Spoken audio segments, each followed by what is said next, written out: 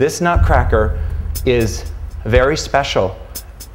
No place in the world does the Nutcracker like we do it.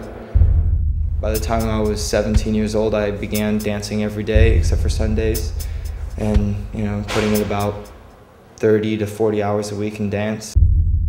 I'm such a perfectionist, and I'm never happy with myself, so I will never be talented enough, strong enough, pretty enough, skinny enough, nothing. You just feel a spotlight on you, and you feel all of the eyes, all the attention just on you, and you feel like so amazing and incredible that you have the ability to do something that you've worked so hard for. No, I can't remember starting. I just remember doing it.